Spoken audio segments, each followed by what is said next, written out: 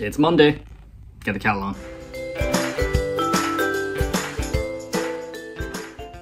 Hello and welcome back to the Shibaroo Studios YouTube channel. If you are new around here, my name is Jonathan. This is a channel where we basically talk a lot about my art. We follow along on my journey as I try to make it as a professional artist after getting back into art after 10 years away. And this video in particular is the art journal. It is our weekly series where we grab a nice cozy cup of tea, have a little sit down and have a chat about everything that's happened in the last 7 days and whatever else is in my mind. So the first thing that I really want to dive into this week is the same thing I dive into every week. It's whatever art I created this week. If you've been following along in the Instagram, it's at Shibaroo Studios. The link's down in the description. If you're not following, go and check it out. I uploaded one piece of original art this week, and it's definitely, it was different than the stuff that I have been uploading in previous weeks. If you've been watching every single video as we've uploaded them every Monday, you would have known that I'm producing a lot of artwork like the pieces behind me, which are based on Armagh City. It's my hometown. It's kind of in view of the Armagh Craft Fair coming up in May. So I was trying to get a little bit of a portfolio built up of Armagh style illustrations. However, this week we did something a little bit different.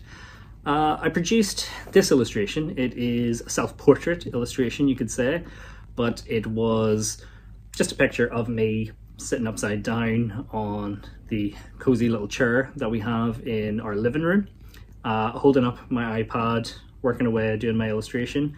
And the main reason why I did this piece is because I just wanted to. I had the idea in my head. It seemed like a very fun piece. It seemed like something that as soon as I thought about it, I went, I really want to, sit down and do this. So I just did. And I think a lot of the time it's very important to kind of find a balance between art as a creative outlet. If you're trying to pursue it as a career, there has to be, a business structure to it. I'm doing a lot of Armagh-based pieces, not only because I enjoy it, but as I mentioned, it's going to be something that can be very commercial, something that people are going to want to purchase. So it does get me into a place of being able to do this professionally, but you can never take away from just the love and the joy of art. Like that should, I think, always be very central and very fundamental to what you're doing. So taking that little break that week from doing the Armagh architectural illustration to doing something I just thought was a fun idea, I think I kind of need to do that every now and then. In terms of the piece itself, there was a lot of things different in this piece. It was the first time that I was kind of focusing not just on drawing the character. I put more effort into thinking about the environment and the surroundings that the character's in. A lot of the illustrations that I would have produced previously, you'll have noticed that it's often just a single character stood against, the either coloured or white backdrop. In terms of the architectural stuff that I've done, they're usually kind of that floating in space with a little bit of the idea of the land behind them, some trees, some foliage, whatever it is, to kind of frame it almost. But in terms of creating like a full piece covering the whole of the canvas that I'm using, this is the first time that I really dove into that. And it wasn't, an overly complicated piece.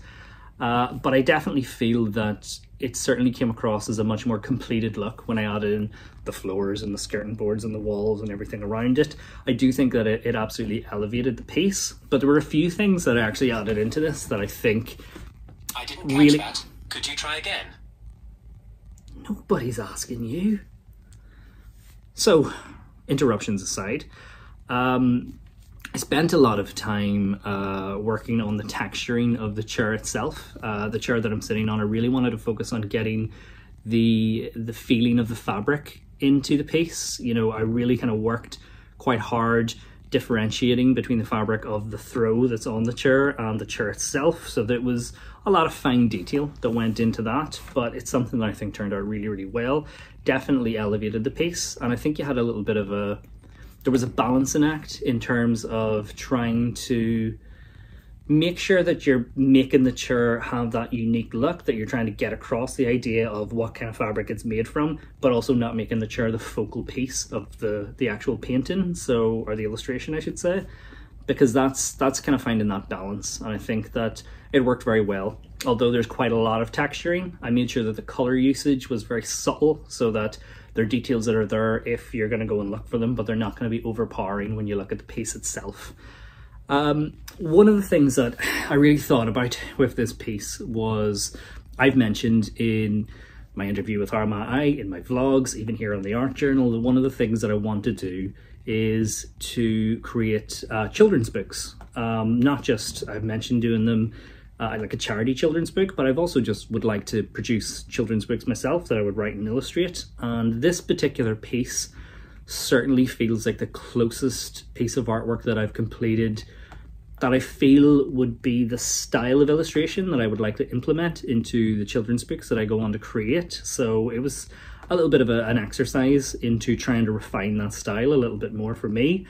But I had so much fun working on all the little details. Like, I genuinely, this is up there as one of the most fun things I've done since I've been getting back into this. And I was so happy with the final outcome. And I do think that as I'm moving forward, that I will be spending a little bit more time trying to focus on the environment that my characters are in. So the next thing that I really wanted to sit and talk about this week, it was a massive thing for me. If you've been following along with the vlog, if you've been following me over my other social media channels, you'll have known that I had my interview with Arma I, that the interview went live just last week. And I knew that getting what we were doing out to more people and getting more attention to it would have some kind of effect. You know, I expected to see the, you know, following on social media grow. And it certainly did, which was great. I've had so many great interactions with everybody who's got involved, particularly local people, because they're going to see the article, they're going to resonate with the kind of artwork that I've been producing of, you know, Armagh landmarks. But I was more excited about the opportunities that could come from that.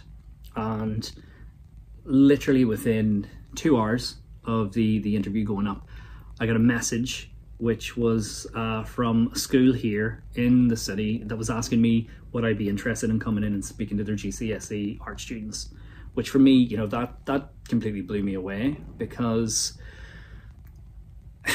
when you're doing anything like this, the idea of being able to really, you know, encourage and affect people to get back into art too, like, that's a lot of what I want to do in documenting this journey. It's not just that I think there's an interesting story to be told in someone getting back into art after such a long time away, but by going on that journey, you're trying to show other people that they can do it too. And like, that was a big part of why I've kind of undertook this whole thing from the beginning.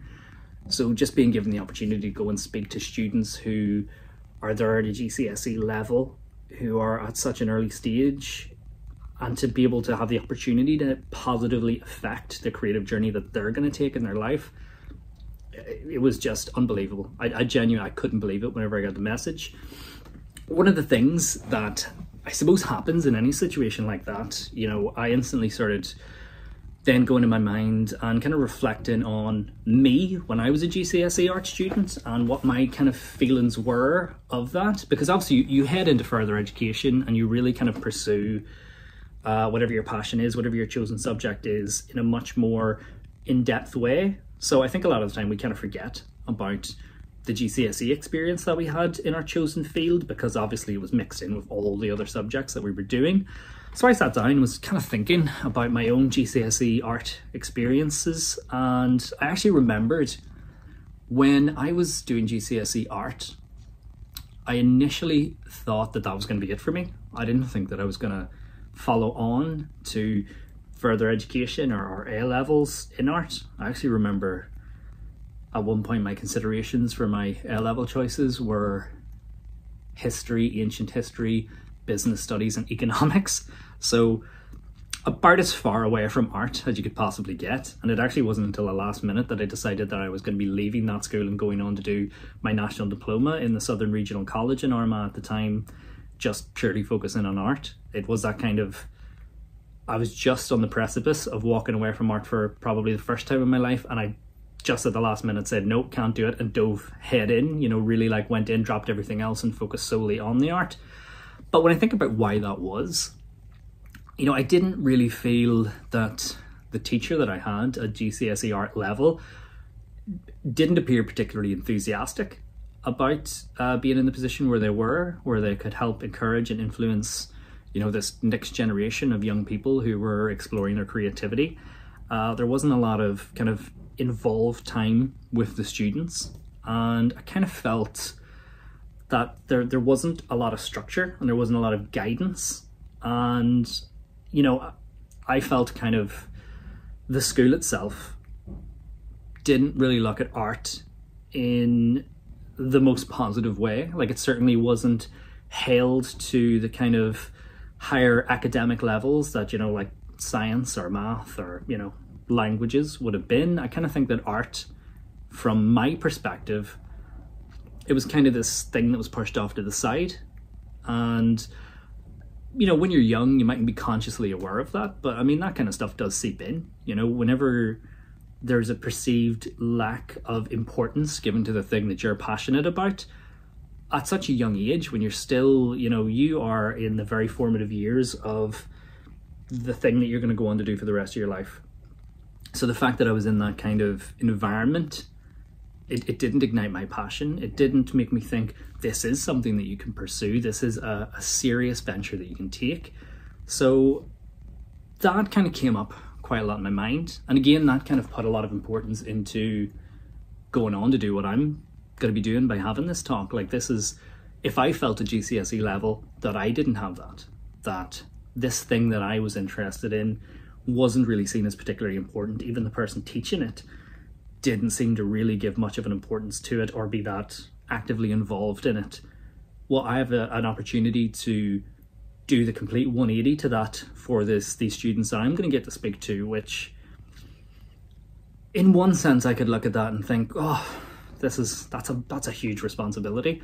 But genuinely, I'm really excited and completely honored to have the opportunity to go and do this. Like, you know, it seems to be a very different situation in the school that I'm walking into, because the teacher who reached out and spoke to me, she is the teacher of the art and design for the GCSE students, and the fact that she reached out, and her wording was something akin to, she wanted to have somebody else in there other than her who can promote creativity to these children, and well, these young adults, I should say. They're not children. And that to me shows like someone who really cares. They have their heart in the right place, but they still have that passion about the subject, and they really respect the responsibility that they have as a teacher to these young adults as they're starting off in that journey. So that gave me such a positive feeling that, you know, I really want to go and I want to give this everything I can. I want to be able to, you know, if there's kids in there who are considering that art isn't just a recreational interest in them, it's something that they feel they could pursue professionally, if I'm in any way able to encourage them to follow in that path. And not only that, if I can get the message across to all of them, even the ones who maybe, like, you'll have people doing art at GCSE level, not all of them are going to be interested in following through a career in art. It just might be like an interest or a pastime or a passion for them. But if I can in any way say anything to encourage them that it's a fantastic pastime, it's self-expression is such a vitally important thing for people. And in terms of this day and age where we have such an increased awareness of people's mental health, and we know that a really fundamental part of being able to be healthy both inside and out is the ability to be heard and to express yourself. So encouraging them to engage in something that allows them to take everything from inside here and put it in a healthy, constructive way into something beautiful, you know, that's massive. So I'm really, really looking forward to this. As I said, it's an absolute honor to be given that opportunity, and I really, really I just can't wait to get involved. It's going to be very, very exciting. But yeah, I think that is going to be everything that I wanted to talk about this week. I really hope you've enjoyed sitting down and having this little chat with me. I always enjoy doing these videos. As I'd mentioned before, I think I learn something about myself every time I sit down to do these.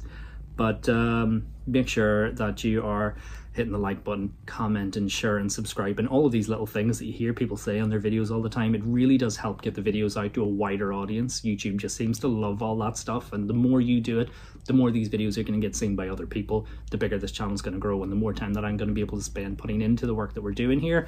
But I massively appreciate everyone who's been following along on this journey so far. We did just hit over 24 hours worth of watch time, which is crazy. That's an entire day in a human being's life.